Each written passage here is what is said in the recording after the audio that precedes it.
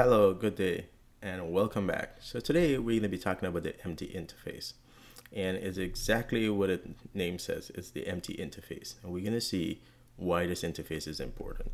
So I don't have any more slides to show, so let's just jump right in and take a look. So same as before, I've made a copy of our previous project where we started.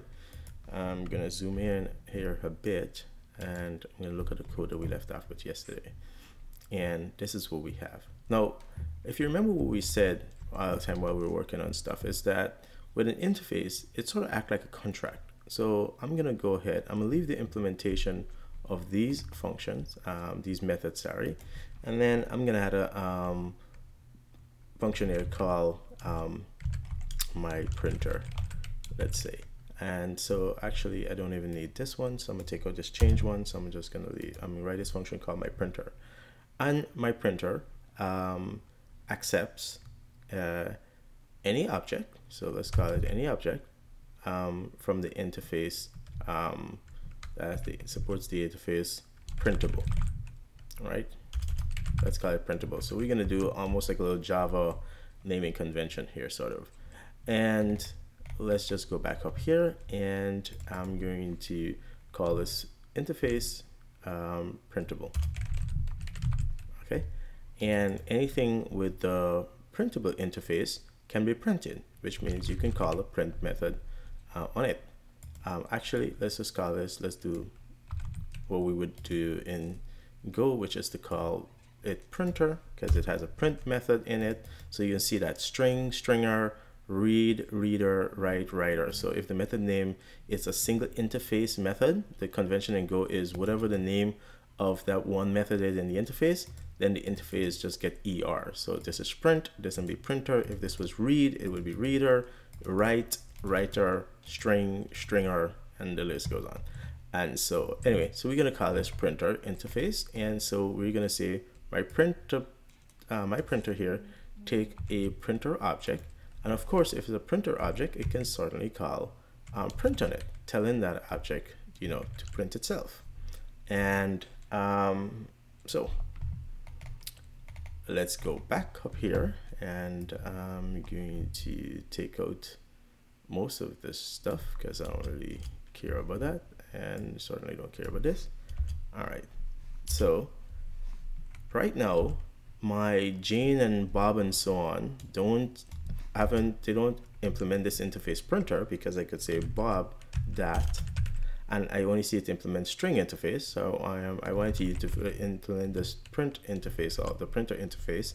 And once it implements the printer interface, I can certainly call you know, the print method on it once it implements that interface. And so to get it to implement the printer interface, I'm going to go here and say that I have the print interface, which accepts no parameter and returns nothing, and the receiver is a person. And so this guy knows how to print itself, and so it prints itself to standard out. And so that's how I choose to implement this print method for my printer for my person object. Okay, and so now we should be able to run this and it will work. So if I do go main, go run, sorry, main, and I run it, of course it does that. So we are going to do a new line here just to get things to show up on another line, and there we go. All right, so it sort of worked, and we're talking about here about not implementing interfaces, but rather the empty interface, right? Okay, all right. So that's just that nothing surprising there. I have an interface. I implemented that interface, the method in that interface, and now I'm able to call the method on my object, and it works just fine. So the other way to get things printed is to just simply pass them to my printer. So if I say my printer and pass Bob, or I have my printer and I pass Jane, it will work also, because Bob and Jane both implement this interface. Go is going to look and say, hey, does this object that does it type implements this interface that is being required by this function? And since they do, then that print, this is also going to work, and the output is going to be indistinguishable from indistinguishable from the previous one, which you do see here. It's indistinguishable. So this, as we know, is nothing new. So far I haven't done anything new that we haven't learned already. That if you have a function that accepts a parameter, a certain type, then only objects that implement that interface, if that type is an interface, sorry, if you have a function that accepts a type that's an interface, only objects that implement that interface can be passed to that function. All right. So what if I wanted to use, I wanted to call my printer with other things? So let's do, let's create another interface, and we're going to call it type doc interface, since we have done this before. And for the doc interface, we're going to also say that let's call it doc printer, for example. Okay, so doc can do what we said, waddle and quack, right? So that's our doc interface. And but I also want to pass types of, I want to pass a doc object to printer to get it printed, right?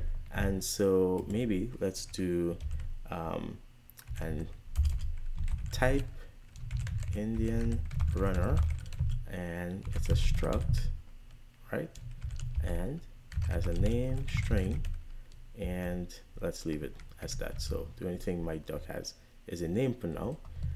And so we said before, if we wanted my Indian runner to implement the same interface here, this printer interface, well,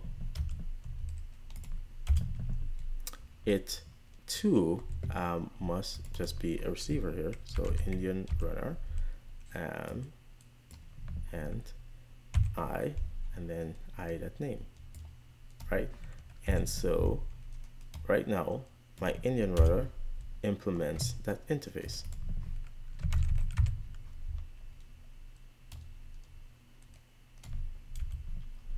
And so this too should work if I do this and I pass this here, and I have a duck, for example, and I'll just make a duck and put it right here. So I'm gonna say Indian runner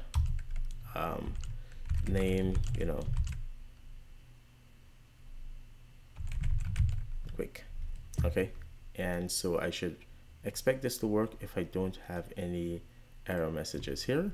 And I go over there and I run it, and notice it works fine, because of course Indian runner implements duck. But here's what I want to be able to do. I want to be able to pass other types that doesn't implement, for this printer, I don't want to only pass things that implement the printer interface. So here's an example. I might want to be able to say that you can pass any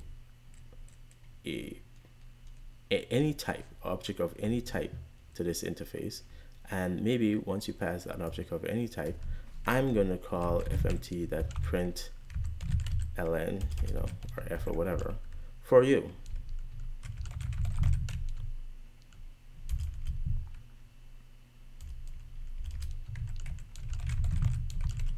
Right?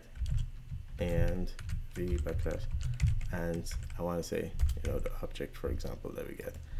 And so on that object, it's going to try and print itself, and we don't know how that object should be printed. Let's just implement back the string function, and this guy is going to return printf, and that should be fine. And for the Indian runner, we're going to implement the string function also, and return here sprintf as a string, formatted string, and that's fine. Okay, so now both of these implement the string for do not implement the doc interface. So now they cannot be passed to this printer, right? Even though if you look at it, our printer is just going to turn around and call the default print method for that. So one of the things we can do is we can have this. What I'm trying to get at is that I want to be able to pass different types of object. I want to be even able to say that, you know what, my printer should be able to print 5, okay, or my printer should be able to print a string. And so what I'm trying to get at is how do we write my printer that accept objects of a bunch of very different types. So these are types that I've created, but these are built-in types, string, integers. How do I get a printer to accept that, or even get a printer to accept something like a map? So if I say m0 colon equals to make, just do a map of string to float, for example, or even person, and then say that, oh, we have a map, empty map for now, but it could be first person is Jane, right? And so what if I had this map and I wanted my person, and I wanted my printer to also just print that out? How can I, what's the parameter then? My question then is, what is the correct parameter for this object, for this function? What is the correct parameter for this function? Well, there is one, and it's called the empty interface. So it's interface like this. And this empty interface, because if you imagine, there's two ways to imagine this. One is to say, I'm going to specify an interface, and I'll have to put in all the possible function in that interface that everything supports, to say, oh, this interface, those things can be passed to this interface. But of course, they wouldn't be able to pass to this interface unless they implement all the functions that I could specify in this interface.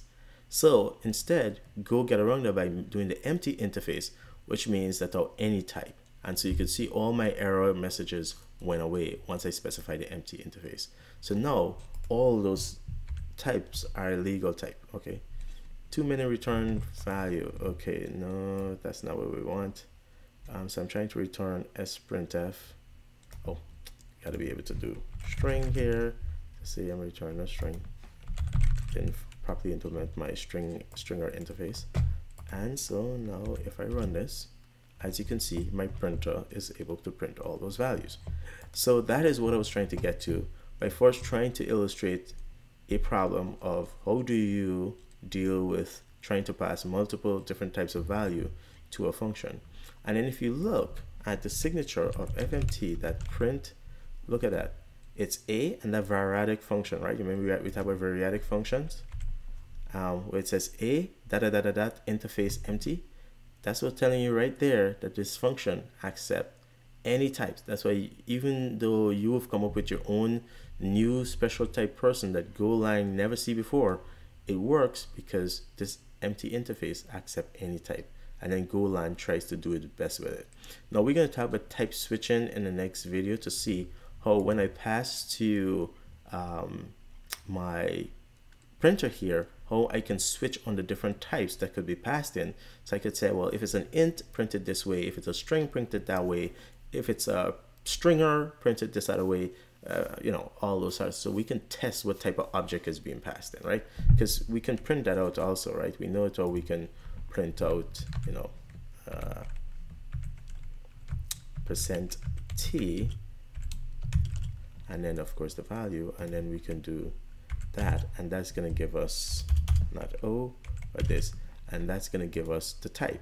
And so we can definitely see the different types. Come on. Oh, take this out.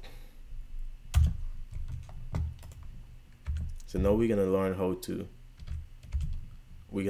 switch on those different types. So if you notice here, It's a int, a string, that information is lost, a map of string to mainlet person and person, and duck. So how do we switch, make decision on those types?